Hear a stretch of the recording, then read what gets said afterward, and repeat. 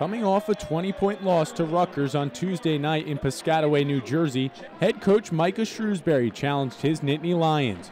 The Nittany Lions responded to that challenge when they returned home on Sunday to the Bryce Jordan Center for their annual THON game. It's what families do.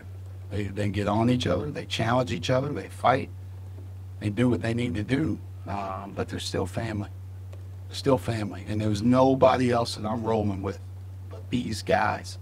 Shrewsbury rolled with new starters in Michael Henn and Caleb Dorsey, and those starters set the tone as Penn State rolled over Michigan.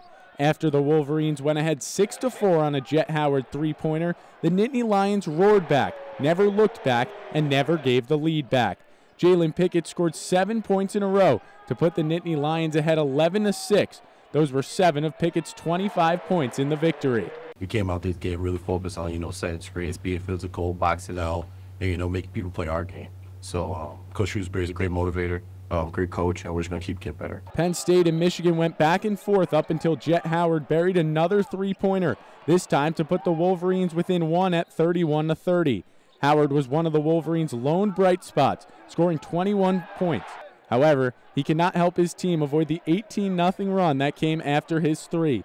Pickett, Andrew Funk, and Seth Lundy combined for 66 points in 8 of the Nittany Lions' three-pointers, including many big shots during that run.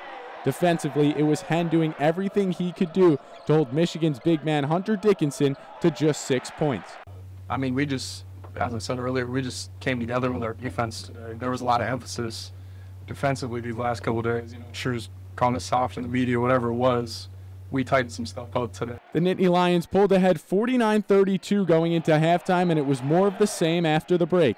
The blue and white extended its lead to 32 points midway through the second, and Penn State pulled off the 22-point victory, 83-61. The Nittany Lions travel to West Lafayette to face #1 Purdue on Wednesday.